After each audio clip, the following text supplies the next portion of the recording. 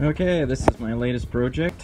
We're just in the back part of my messy workshop, and this is a cover, a frame of the solar kiln dryer I've made.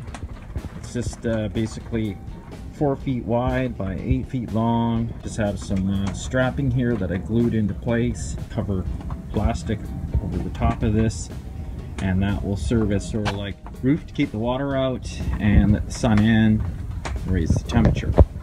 Okay, I got the structure in place.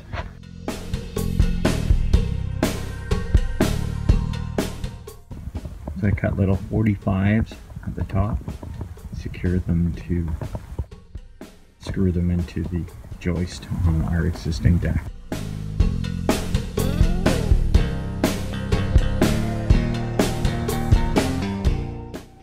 Okay, I put the 6mm vapor barrier over top. One layer easily covers.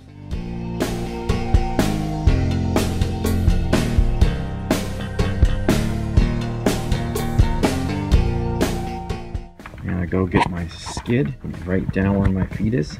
With some mud. Start stacking firewood in here.